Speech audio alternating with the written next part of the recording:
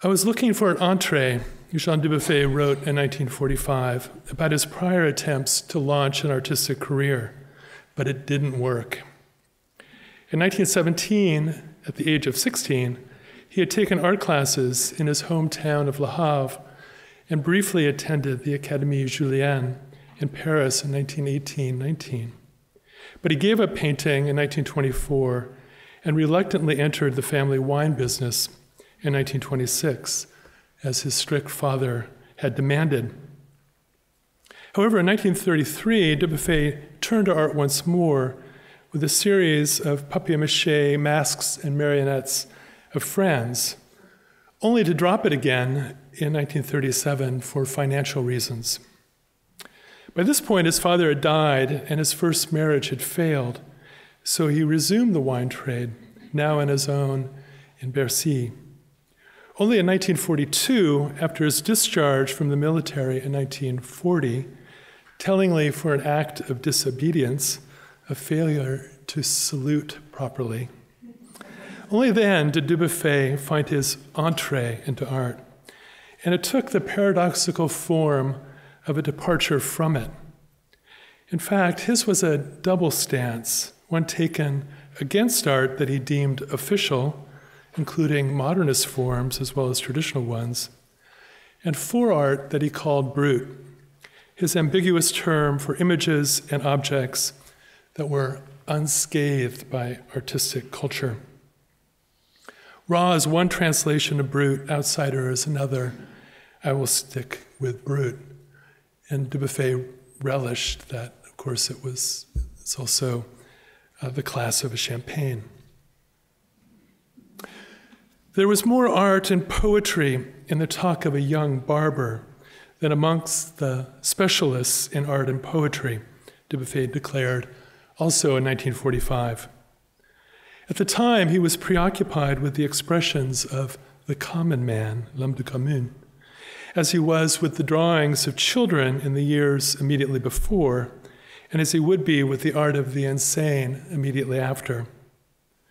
This was his way to work through the modernist exemplars of cultural otherness, the primitive, the child, and the mad, that he inherited from predecessors like Paul Klee and Max Ernst. As this path led Dubuffet to his notion of art brut, the primary concern of my talk today, we need to retrace it. But first, a word of caution. Although he saw genuine art as more modest than official art, these are his terms, Dubuffet was anything but humble, and he was as sophisticated about cultural matters as he was outspoken about them. In short, his own work was not brut. It could not be. And in the end, he understood brut to be heuristic. The man without culture, therefore integrally asocial, we all agree, does not exist, Dubuffet wrote in 1968. He is a utopian vision. On the one hand, then, we cannot charge him, as critics routinely have, with sheer hypocrisy. On the other, he did manipulate art brut for his own ends. This is simply to say that Dubuffet was adept in the strategies of the avant-garde. After all, his entree as departure follows a logic of inscription, familiar since Gauguin, if not Manet or Courbet, whereby, in order to win a place within modernist art, one makes a move outside its ambit, often to an other projected as primitive. Rather than invalidate brut, however, this ambiguity, this duplicity, if you like, might well be central to its operation. Here's my thesis. Dubuffet sought a ground for his work in art brut, which he approached in sequence through the drawings of children, the graffiti of the common man, and the art of the insane. Initially, he deemed the child prior to culture, the common man hostile to it, and the mad oblivious of it. Eventually, however, he saw that these were largely projections of his own. Dubuffet took up each avatar of the brut in turn, assimilated it in part, then put it aside. This is how he proceeded, both in his art and in his writing, in the first decade of his mature work, which is as far as we will go with him today. In a final iteration from his haute pâte, or high impasto paintings of the late 1940s, to his nearly abstract series like the texturologies of the late 1950s, brut became a matter less of source and subject than of material and process. Yet even this ground proved to be equivocal. This is another of his key words. Okay, brut Avatar 1, the child. In 1942, I was looking at the drawings of children a lot, Dubuffet once commented, and there was an exhibition of this work in Paris at the time. Although this interest was hardly his alone, mediated as it was by predecessors like Klee and Ernst, it did redirect his work. Prior to this moment, Dubuffet was concerned mostly with nudes, male and female, in a style that combined aspects of Matisse and Picasso. That is, in a style that could qualify as officially avant-garde. By 1943, however, both the schematic drawing and the arbitrary coloring of the art of children are evident in his painting. If there is a distinctive attribute of his work of that year, it is the hieratic frontality of his figures. Often, as in garde du corps, they are posed symmetrically, sometimes cropped at the knee, hip, or waist, and presented full in the frame. Sometimes, too, they fill the support completely, with heads lined up, a characteristic of much art Dubuffet would soon dub brut. And he carried over this frontality in subsequent paintings of rural scenes. In canvases such as Beaucoup la Vache, the conventional perspective of pictorial space is flattened into horizontal bands or stacked sections in a way that, again, evokes child drawing. Dubuffet also adapted this compositional device to urban paintings, as in his several vues de Paris, where the frontality of the facades is well suited to such treatment. This tipping up of the ground to the vertical plane recurs throughout this decade of his work, as does the converse move, the incising of the figure into the flat field of the painting. Here, then, his involvement in the art of children is not foreign to his engagement with modernist art. On the contrary, in an instance of the avant-garde gambit I noted a moment ago, the outside play serves the inside game. At the time, the preeminent authority on the art of children was Georges-Henri Luquet, a philosopher who wrote widely on psychological and anthropological subjects. Luquet based his 1913 dissertation about the art of children on the drawings of his daughter Simone, and developed his findings in Le Dessin Enfantin of 1927. Children draw for fun, Luquet wrote there. For them, drawing is just like other games, and is interspersed among them. Since they make marks for pleasure, any resemblance to things in the world is fortuitous. Soon, however, children strive for similitude, but fall short due to obstacles of control. They do not yet possess the synthetic capacity to render most proportions, relationships, and dimensions accurately. Yet this failed realism prompts a conscious choice that is essential to this art. Children draw what they know, Luquet insisted, and not what they see. They hew to an intellectual realism that is distinct from the visual realism of adults. Although Luquet did not mention contemporaneous art, in modernist fashion, he did see both kinds of realism as conventional. That is, even if most children accede to visual realism eventually, this outcome is not necessary. In fact, Luquet asserted, children become disenchanted with drawing about the time they acquire the concept of visual realism, and its fundamental commitment to perspective. According to Luque, intellectual realism is governed by internal models. That is, the object depicted by the child exists in her mind more than in the world, and she is more faithful to this mental type than to any mundane referent. In fact, she aims to conserve this model at all costs. Hence, her sign for a horse or a house will reappear in whole or part in drawing after drawing. Luque called this insistence graphic automatism. And if the image seems wrong to the child, she is apt simply to do it over on the same piece of paper. What defines the type is its exemplarity. The internal model, Luque writes, is not meant to represent an individual object or person, but a category of objects. To achieve this goal of a generic image, the child works to present the greatest number, if not all, of the essential elements of the represented object and to preserve each in its characteristic shape, in itself, as it were. It is this imperative that leads the child to her intellectual realism, which adults see as distortion, but she regards as fidelity.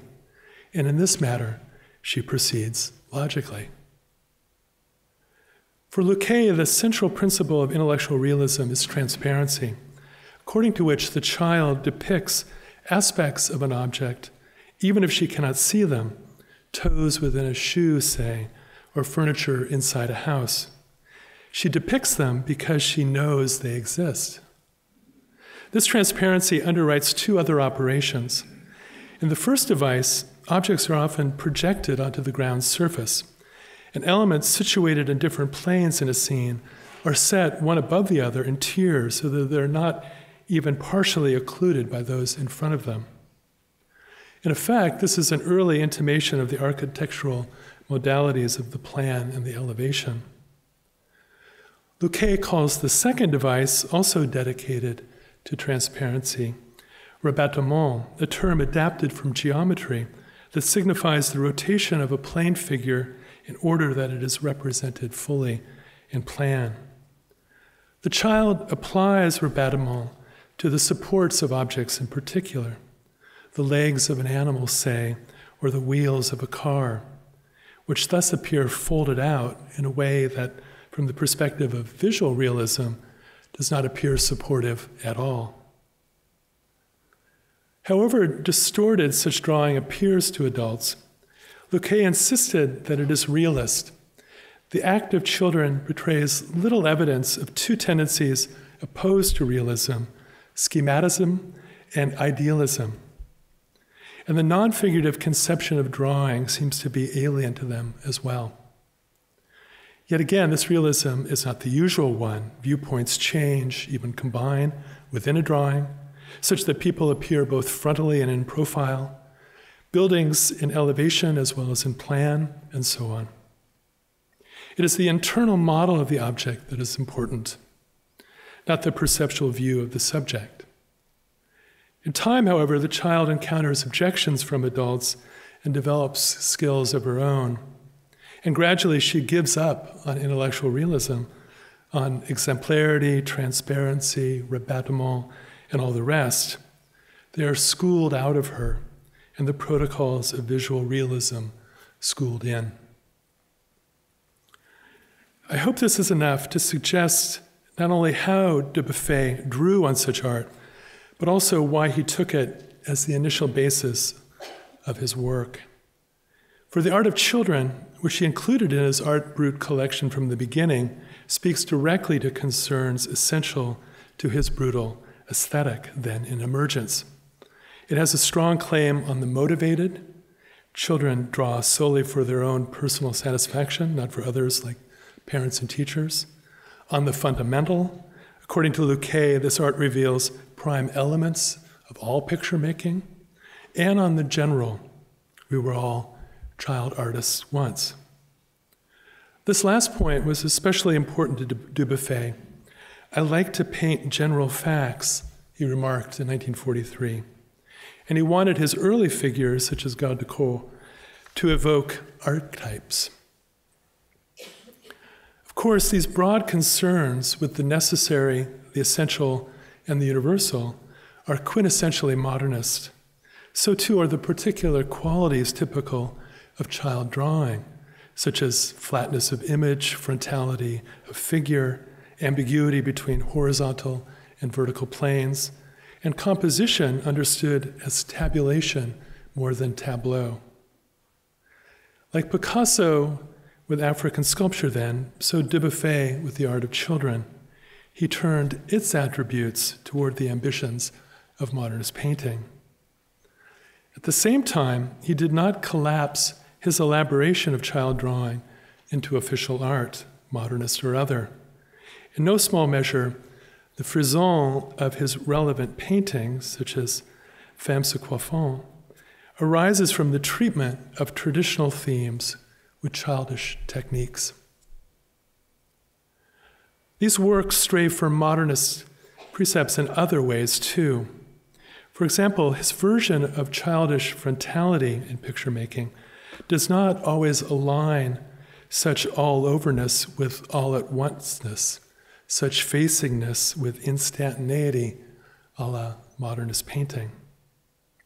In the art of children, an image tells a story. It involves time. And this is true in Dubuffet as well, especially in works like this one. Intellectual realism allows children's drawings to be, in their representation of space, a kind of flat sculpture, Luque writes, and in their representation of time, a miniature theater. Much the same can be said of many Dubuffet paintings of 1943-44. They constitute an intellectual realism of their own. In some canvases of these years, Dubuffet evokes the child in another way as well. Consider L'accouchement, which presents childbirth as a little boy might imagine it. A man and a woman stand dressed in formal black on either side of a naked girl who lies, arms and legs extended almost hieratically at right angles, on a dirty white rectangle that we come to read as a bed. The mixed viewpoints, most dramatically the vertical disposition of the adults juxtaposed with the horizontal orientation of the girl, are characteristic of child art. So too is the transparency evident in the breasts of the woman and the rabattement of the limbs of the girl. There are other childish attributes as well, such as the schematic drawing and the arbitrary coloring, figures outlined in greenish yellow, the skin painted in reddish ochre. Yet Dubuffet channels the child in a manner that also exceeds Luque. As Freud first argued in his 1907-08 papers on the sexual theories of children, children are riddled by questions of origins, of gender, of sexuality, of life as such, and curiosity about babies becomes the prototype of all later thought on problems. Sexual difference is stressed in L'accouchement. Male and female are denoted by the simplest signs, such as breasts for women. And the source of the child also seems obvious. A male baby falls headfirst from the crotch of the girl. But are sex and birth so clear here? According to Freud, boys intuit the vagina only at the age of 10 or so. Remember, he wrote in Vienna in the early 1900s. And they first speculate that babies arrive by way of the anus. One benefit of this initial theory of cloacal birth is that it accords men the ability to bear children too. The fantasy of male creation ex nihilo, which is strong in movements such as futurism, is born at this moment as well. And in fact, the whole here is ambiguously rendered. It could be vaginal or anal. In any case, we seem to be born between feces and urine, as Freud remarked after Augustine.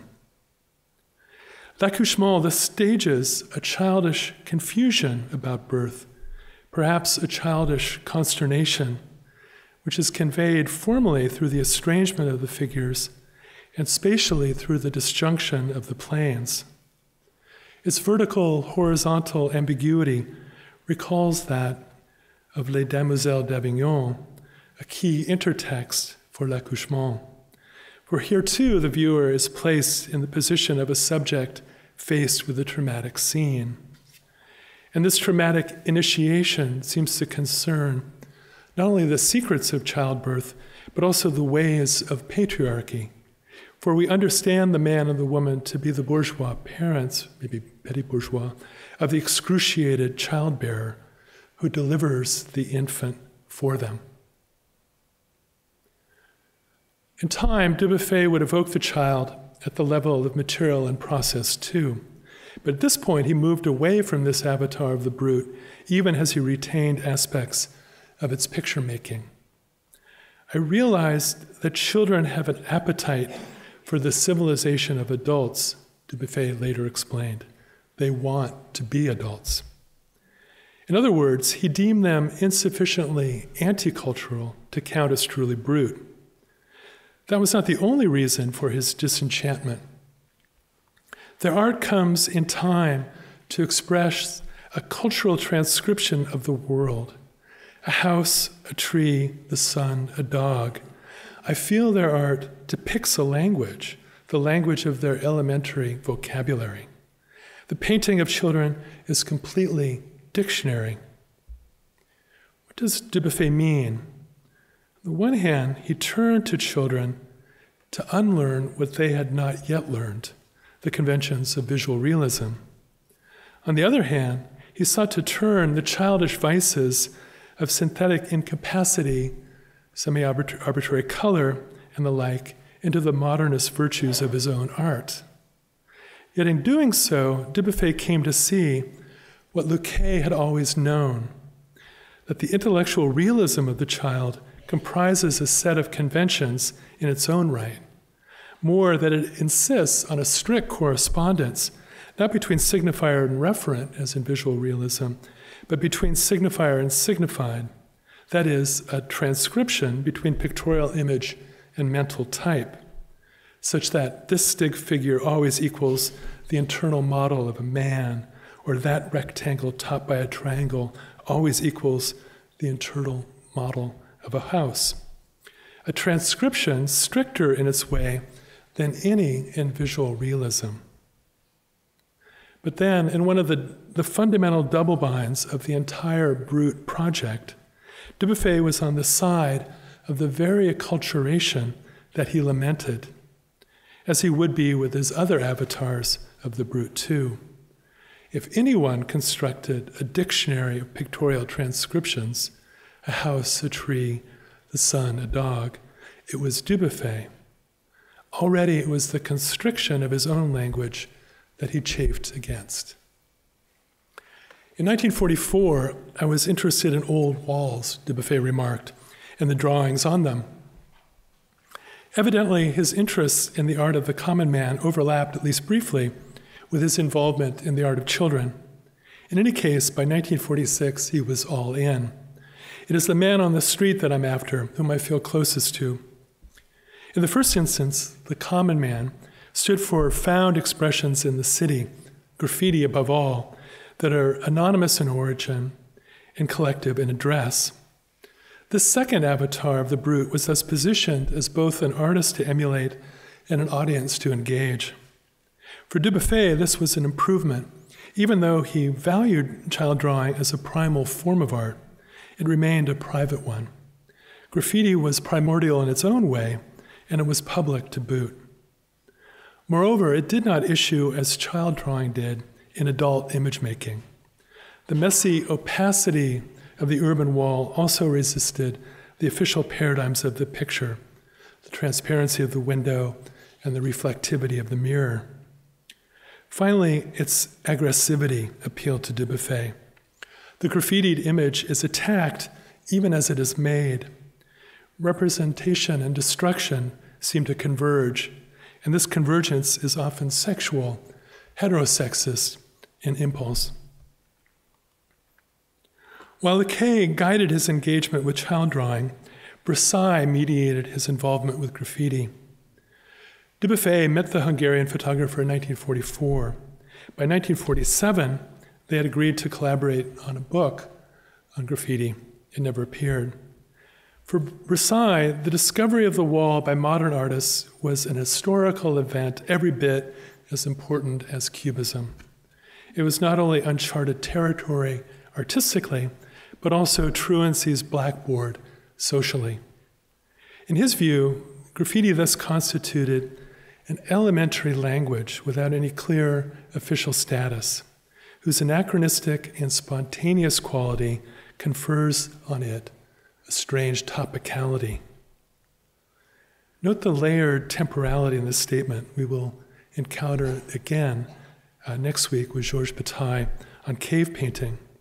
Anachronistic and spontaneous, elementary and topical, graffiti brings together the primordial and the contemporary. One sees why it would appear as a strong candidate for the brut appellation.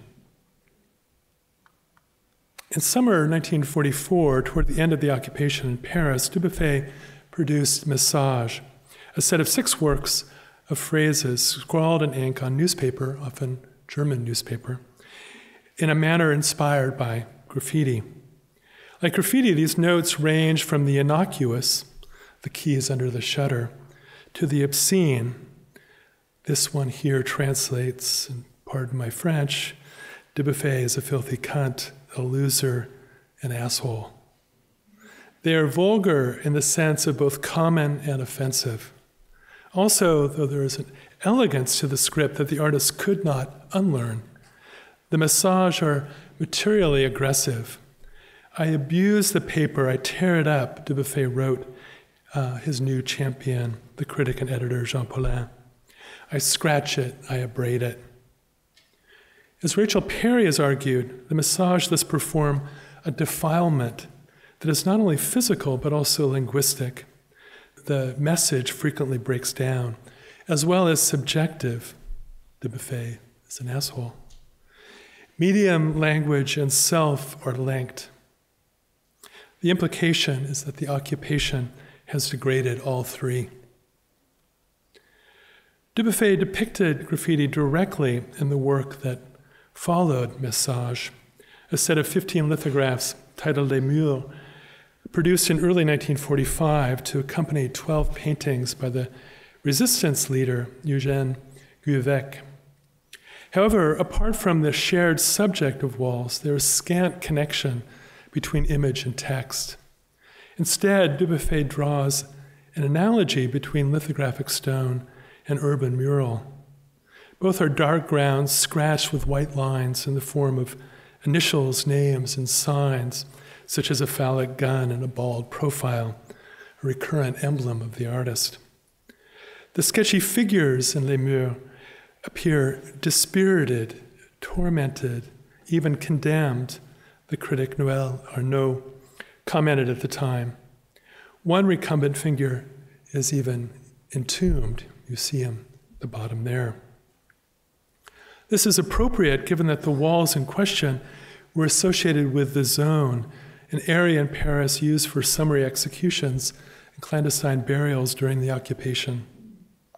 Again, Dubuffet evokes a degradation of the self. Often the haggard men in Les Murs appear to merge with the dilapidated walls. One image is titled L'homme coincé, as in wedged or cornered, and another shows a man with an X on his chest, as though he were marked along with the wall or even targeted against it. Contrary to the famous exemplum of Leonardo, whereby the true artist can conjure new pictures from mere stains in a wall, here the figure threatens to collapse into the field, the subject to detumesce into the space around it. As rehearsed by Dubuffet and Les Murs, graffiti is on the side of the formless. Form, of course, is a key term in Bataille that Dubuffet takes up. Again, representation is turned toward destruction, another Bataillean theme, portraying toward defacing, a particular interest of Versailles, and attention toward distraction. One of the poems in Les Murs reads in part, "Walls are good as screens against the gaze of passers-by who find neither form nor lesson there." Along with degradation, there is also defiance in Les Murs. The figures appear discontented as well as damaged. In one image, two men, en face on the left and profile on the right, pee on opposite walls below a schematic skyline. One surface shows the date of the lithograph, January 16, 1945, various names and nasty phrases, and the initials of both Dubuffet and Guvec. Apparently, they are the two pisseurs. What is the nature of the aggressivity on display? If we follow Freud, it stems from our hostility to the social demand that we renounce, repress, or sublimate instinctual gratifications for cultural ends. In Civilization and Its Discontents of 1930, he argues that the values of beauty, cleanliness, and order, deemed to be the fundaments of civilization, originate in a reaction formation against the messy opposite of these values, our anal and urinary eroticism as infants. These surrogates for Dubuffet and Guvec react against this reaction formation. In turn, they piss on it, in fact. However, in doing so, they might only confirm the structure. This is another double bind, the one of transgression, that sometimes ensnared Dubuffet. Dubuffet also moots a relation between authority and violence in Murs aux Inscriptions, painted soon after Les Murs in April 1945. To the right stands a schematic policeman in dirty gray. To the left appear chalky splotches on the wall in the same color, along with the usual initials, names, expletives, and exclamations. An analogy is again drawn between medium and wall, and both are marked aggressively. Whatever color exists in this world has drained to the bottom. Dubuffet depicts the flick in childish fashion, the body turned outward, the head in profile, but more meanly, perhaps, than a child would. Although he is not as wasted as the men in Les Murs, his legs and arms are spindly. And though he watches over the wall, his demeanor is brittle. The civic authority of both wall and police are in doubt. In fact, in all these images, the walls are barely intact. They're decrepit as well as despised. At the same time, the aggressivity depicted and enacted appears puerile. In keeping with much graffiti, Les Murs suggests an adolescent attack on the socio-political order, as though it were simply a parental regime to rebel against. In the end, the aggressivity seems mostly reactive and largely abstract, a political limitation of the art of the common man that Dubuffet carried over into his own practice. As with child drawing, Dubuffet moved away from graffiti once he had assimilated its effects. Once more, he contributed to its acculturation, even as he condemned that very operation. Years later, when asked if graffiti qualified as brut, Dubuffet replied, "Yes, but it is very feeble. Much of it is useless, merely copying." With copying, he points not only to the conventionality of graffiti, its given code of scratched homunculi, initials, and expletives, but also to its automatism, the sheer repetition of its signs. But how is it feeble? Here Dubuffet might acknowledge that graffiti is an acting out, or is largely so, which suggests that he came to see this avatar of the brute as limited by its very aggressivity. In another instance of the double bind of transgression, graffiti is constrained by its own discontent with the civilization that it attacks. On this view, if the child only accedes to official culture, the common man merely lashes out against it, and that is insufficient. Again, Dubuffet projects his misgivings about his own brutish work onto his brute avatars. For me, he concluded, there is only one art, and that is to recreate the world entirely. In the end, graffiti did not count as brut any more than child drawing. So what could? Brut Avatar 3, The Insane. In July, 2 months after Mur aux Inscriptions was painted, Dubuffet traveled to Switzerland in the company of Paulin, Le Corbusier, weirdly, and the Swiss writer Paul Boudry, in order to visit psychiatric hospitals. It was there, for example, that he met Aldo Fufli. His collection of art brut began in earnest with this celebrated trip. In fact, prospecting was its primary purpose. Dubuffet had already ruled out folk and naive art as models of brut. He felt that they were produced by simple people full of respect for cultural art. What remained then, after both child drawing and graffiti were found lacking, was the art of the insane. At least initially, it did not appear dictionary like child drawing or repetitive like graffiti. And unlike folk and naive art, it was unaware of official culture, or so Dubuffet thought. In short, it seemed unscathed. Dubuffet was hardly new to the art of the insane.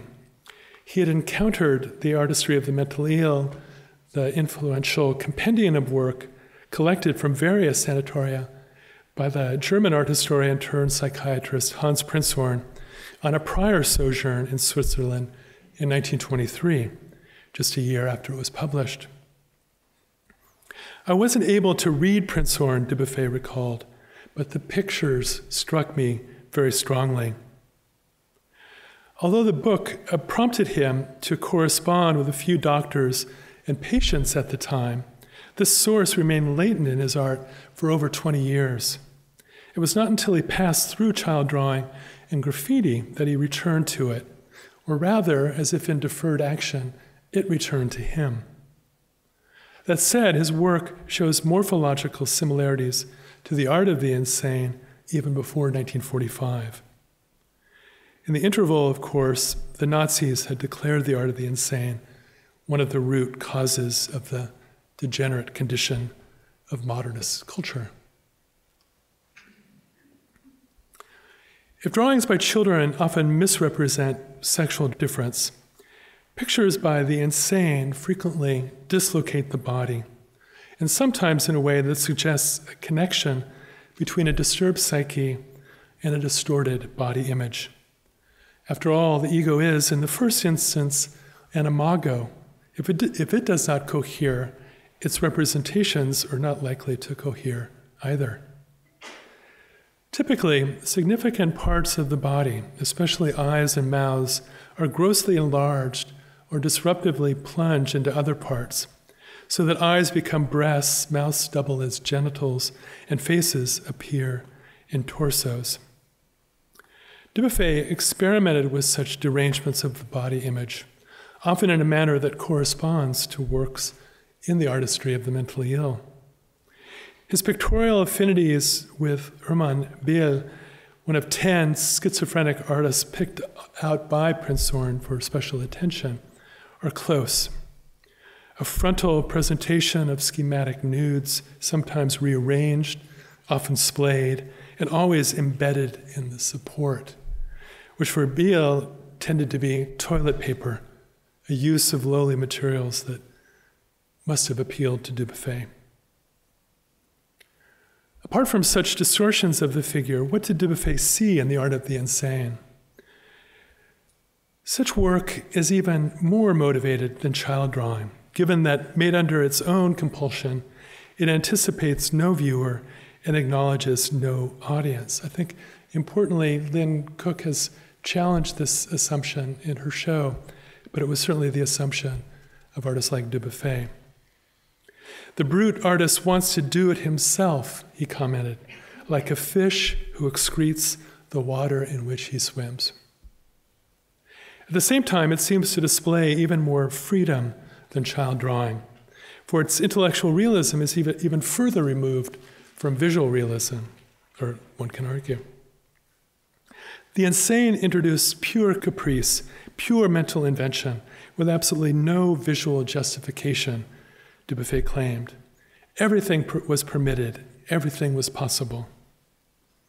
Although these two attributes are clearly contradictory, compulsion on the one hand, freedom on the other, they became central criteria in his modeling of art brut. At first, Dubuffet did not distinguish between the brute and the insane. Nearly half of the objects in our exhibition are by inmates of psychiatric wards, he wrote in Art Brut Preferred to Cultural Art, his introductory text to the first showing of his collection in October 1949. At this time, it consisted of some 200 works by 63 artists. Not only are both alien to official art, Dubuffet argued, but all genuine art is touched by madness. In this way, he presented both the brute and the insane as radical instances of the romantic genius free of all convention. Here is the crucial passage in the essay. We understand by this term, brute, works produced by persons unscathed by artistic culture, where mimesis plays little or no part. These artists derive everything, subjects, choice of materials, means of transposition, rhythms, styles of writing, etc., from their own depths, and not from the cliches of classical or fashionable art. We are witness here to a completely pure artistic operation, raw, brute, and entirely reinvented in all of its phases, solely by means of the artist's own impulses.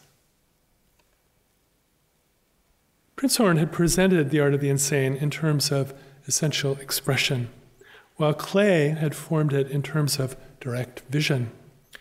Both are modernist idealizations, in keeping with primitivist projections of purity that Dubuffet carried over to art brut, for he also referred this work to primordial depths.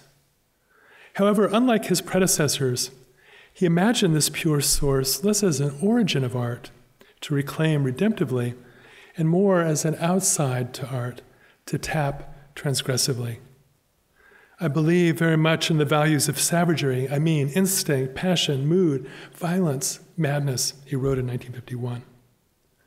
Yet this positioning was problematic too, for even as Dubuffet questioned the distinction between normal and abnormal, who after all is normal, he asks, he also opposed art brut to cultural art in a binary that rendered the latter more stable, not less.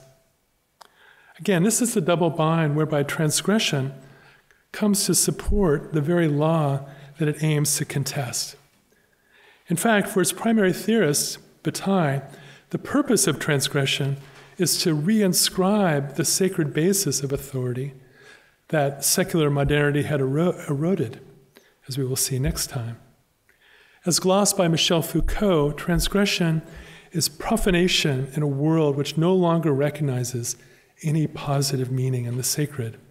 It is a way of recomposing its empty form, its absence, through which it becomes all the more scintillating. So the double bind here is that transgression breaks the law, but only to reinscribe it. And this is one double bind that I think, again, Dubuffet is often caught out in. This double bind indicates a blindness in Dubuffet, but it might point us to an insight into both art brut and insane art. This insight is twofold, involving subjectivity as well as society. First, far from unscathed, the insane are scarred by trauma. And again, this psychic disturbance is often registered in the figural distortions that they produce. Through similar disfigurations in his own work, Dubuffet evoked this psychotic condition of self-dislocation, which is thus far from the completely pure artistic operation that he ascribed to art brut. This is a contradiction Dubuffet could not resolve. Again, compulsion versus freedom, a blocked subjectivity on the one hand, pure invention on the other. The second insight, involving the social, is less explicit. The derangements in the art of the insane point to a world that is debilitated, not empowered, and hence to an understanding of transgression that accords less with the subversive account of Dubuffet than with the reparative understanding of Bataille.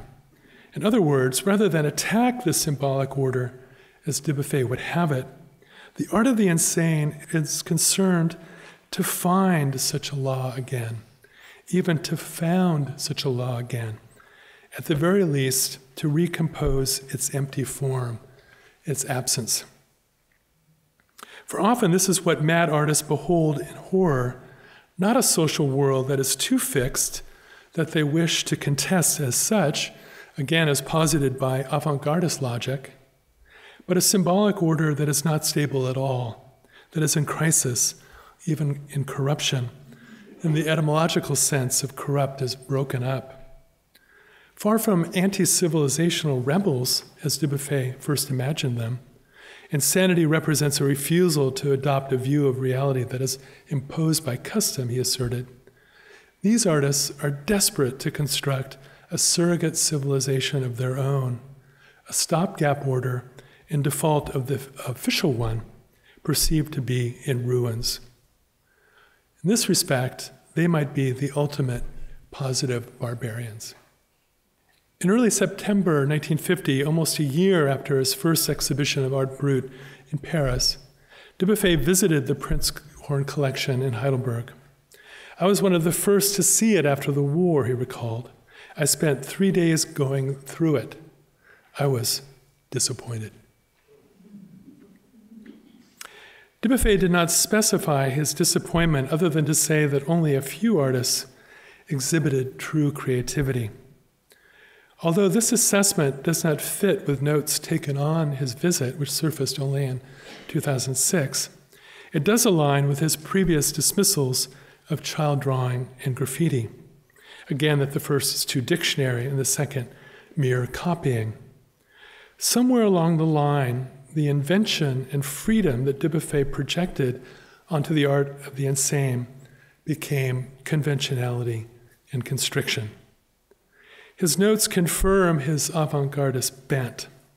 Drawn to images that feature excessive disfigurations, he was indifferent to images that propose elaborate systems. He dismissed the fantastic cities and complex calendars of Joseph Griebing as without interest. He also notes, gratuitously or not so gratuitously, that he was a Jew. That is, Dubuffet favored works that appear to subvert order and disparaged others that attempted to reconstruct it. Several months after the disappointment of his Princeton visit, Dubuffet shipped his collection of Art Brut to the United States, where it remained for over a decade. This move was spurred by practical problems. The collection had become difficult to conserve. It had grown to some 1,200 works by over 150 artists. And the company, formed in 1948 to oversee it, which included such luminaries as Paulin, André Breton, Charles Ratin, Henri-Pierre Rouchet, and Michel Tapier, had fallen to infighting. Dubuffet dissolved it at this time, too. And yet, as we've seen, this project was also plagued by conceptual difficulties, such as his uncertain distinction between the brute and the insane, and the contradictory implications of both.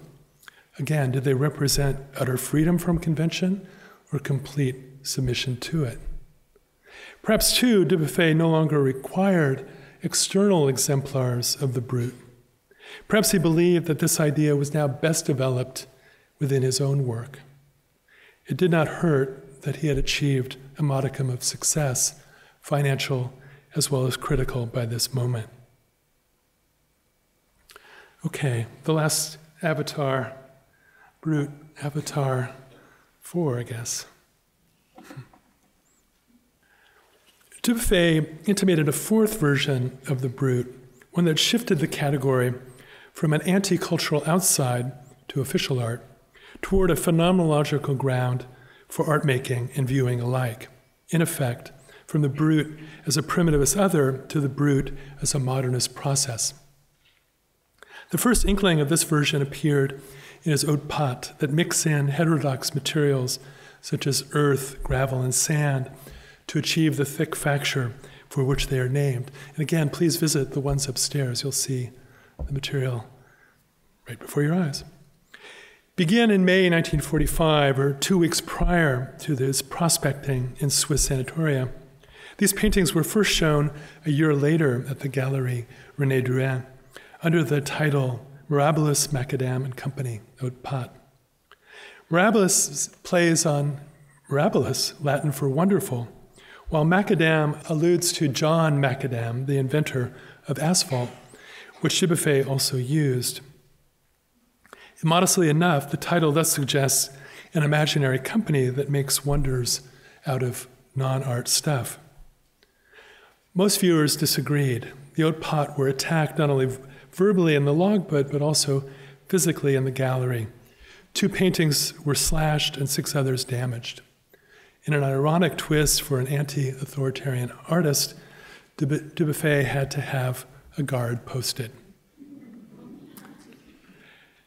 Dubuffet called the macadams dandies and dolls made of mud. Satirical in spirit, many do take up social types, a man in evening clothes, a woman on a promenade, only to bring them low with the messy materials that make them up. As a group, then, they suggest a painting of modern life updated from Baudelaire, with modern life now mocked rather than celebrated. One painting presents a mustachioed male with a stubby torso, big head, and teeth fashioned from pebbles. Despite its Nietzschean title, Will to Power, this uncivil character, as Dubuffet called him, appears more naked than nude, more farcical than forceful. However, a few of the macadams do convey a debasement that exceeds satire, especially the ones with female subjects, sadly enough. As her name suggests, Madame Mouche is as much insect as woman. Arms raised, bald head in profile, naked torso straight on. Both her faces seem to scream out of the mud. Another naked woman looks directly out at us with a mad gaze. Though labeled Minerva, the Etruscan goddess of art and wisdom, she is really Medusa. Again, in Nietzschean fashion, Dubuffet aims to reset the charge of these classical poles. The brutification of social figures is only the thematic program of the macadams. Dubuffet declared the formal purpose in a short text titled Rehabilitation of Mud, written for the exhibition. Along with the degrading of the high, the title implies, there is also a redeeming of the low. Yet the two operations must be thought together, for what Dubuffet seeks is precisely a confusion of values. In cultural terms, the haute pâte debase high painting, even as they also elevate muddy paste. While in pictorial terms, they raise up the ground, Dubuffet often worked on the horizontal, even as they also threaten this verticality with collapse. The haute pâte are very heavy. His text proposes a further confusion of high and low terms. Why prize fur as a luxury and not tripe, Dubuffet asks. Why covet necklaces made of shells and not of spiders? Dirt, trash, and filth, which are man's companions during his whole lifetime, deserve to be dearer to him, and isn't it serving him well to remind him of their beauty? Intended to shock, or at least to disgust, this provocation also tests conventions of value, which it frames as essentially fetishistic, that is, as the semi-arbitrary investment of specific things with a special worth that they do not intrinsically possess. Why sublimate some materials and not others? Why value some products and not others?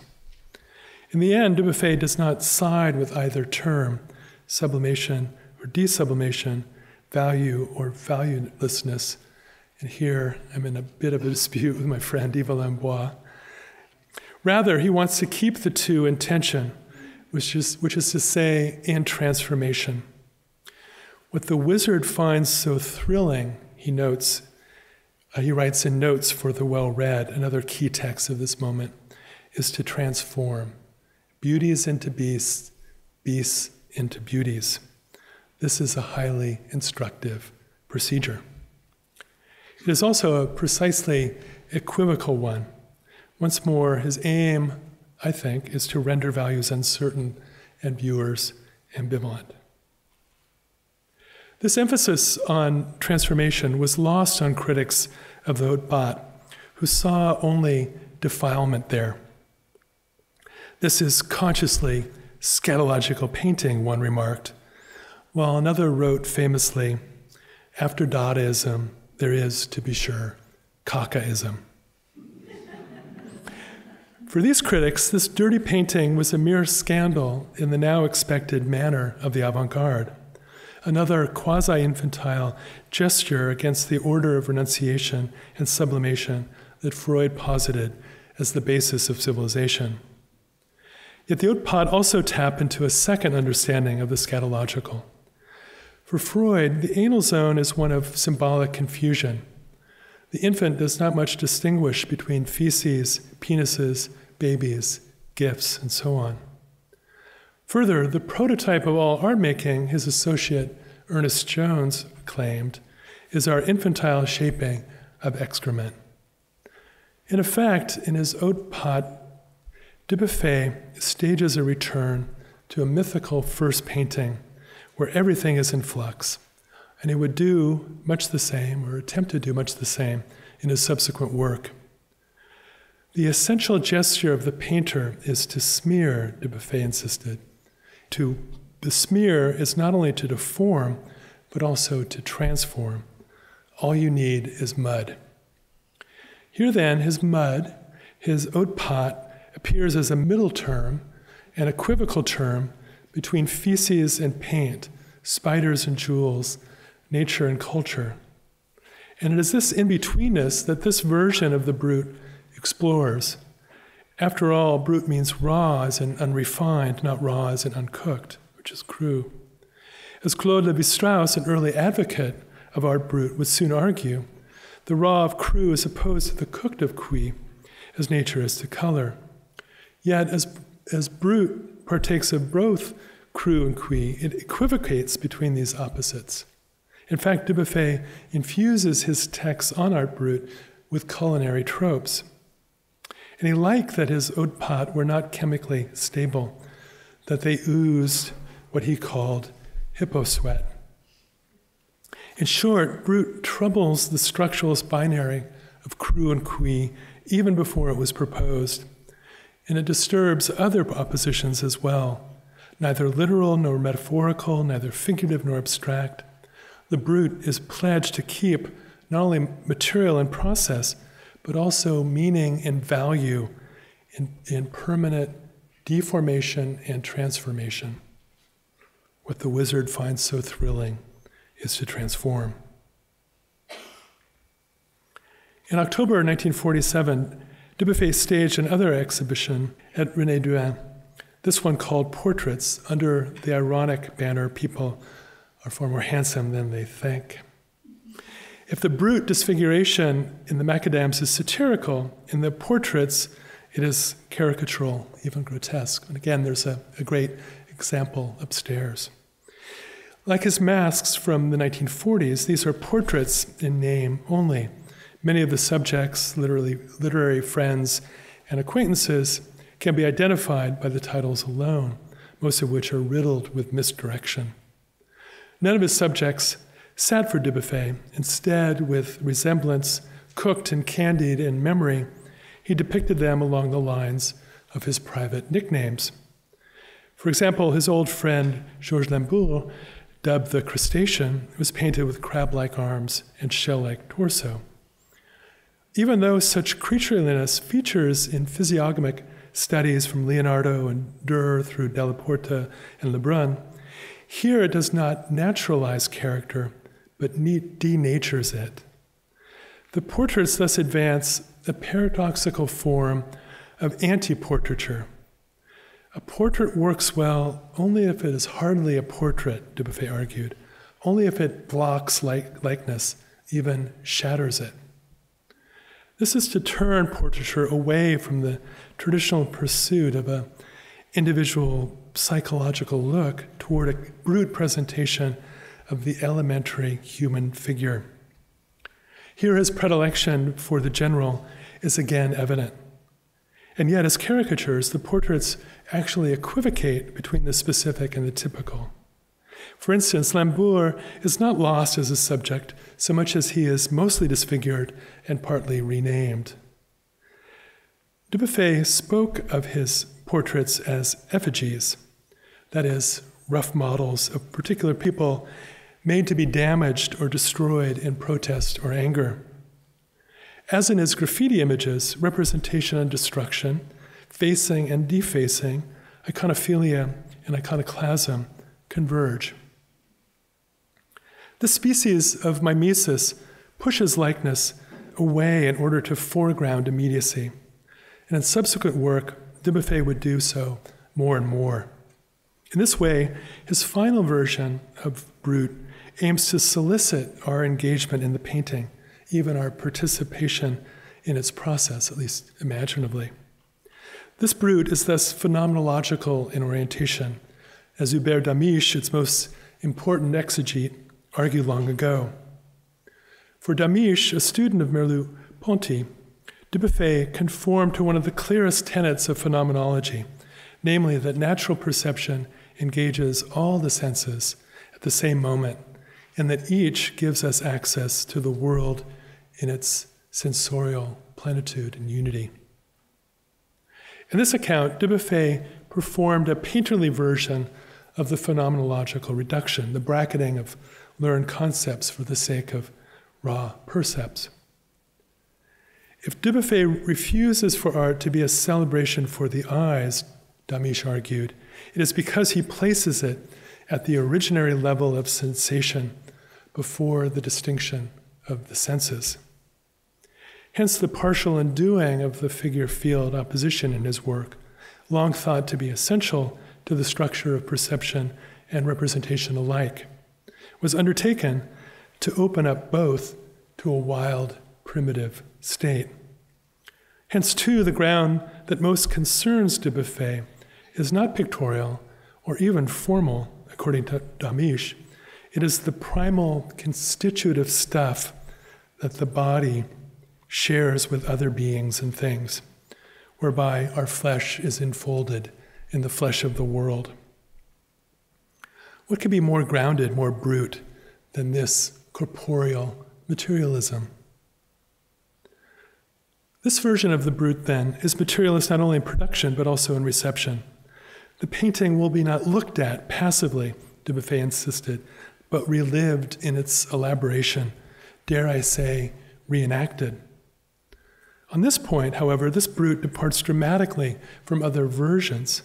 As we've seen, child drawing, graffiti, and the art of the insane are relatively indifferent, if not entirely oblivious to the viewer, a disregard that once counted for Dubuffet as prime proof that they were unscathed by artistic culture. This brute, on the other hand, is directed wholly at the observer. In this way, it is not simply recaptured for modernist art for its culture of material and process, but already dedicated to it, already acculturated by it from the start. Here the brute is no longer brute at all. Just a final remark. In the end, no subject is unscathed, and no ground is untouched. Again, as Dubuffet wrote in 1968, the man without culture, therefore integrally asocial, does not exist. He is a utopian vision. In fact, Dubuffet admitted, pure art brut does not know would not know how to exist. This recognition renewed an operation that he had intimated previously, one of exnomination. Recall that Dubuffet was able to define brute only negatively, as not folk, not the child, not the common man, not even the insane. Yet finally, he sought to recoup this failure. His inability to name art brut became its refusal to be named. He thereby flipped a passive negation into an active exnomination, a stripping bare of names that complemented his phenomenological bracketing of concepts. Not only does art brut involve arts that have no name, he insisted, but it is an art that does not know its name. This is largely why Damisch called Dubuffet the anti-Duchamp. Where Duchamp nominates art, this urinal is a fountain because I, the artist, declare it so, Dubuffet ex-nominates art, or attempted to do so. And where Dubuffet aimed to render art more arbitrary, Dubuffet seeks to make it more motivated. Dubuffet posits exnomination as an operation of his own art, too. My weapon painting functions as a machine to abolish the names of things, he wrote in 1957, to knock down the partition that the mind erects between different objects, different systems. It is a machine to blur the entire order instituted by the mind, a machine to foil all reason and return all things to ambiguity and confusion.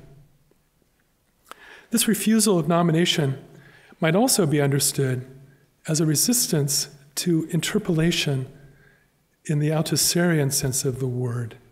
To be brute is to reject any hailing by power or any defining by authority. And this notion became a leitmotif of his writing.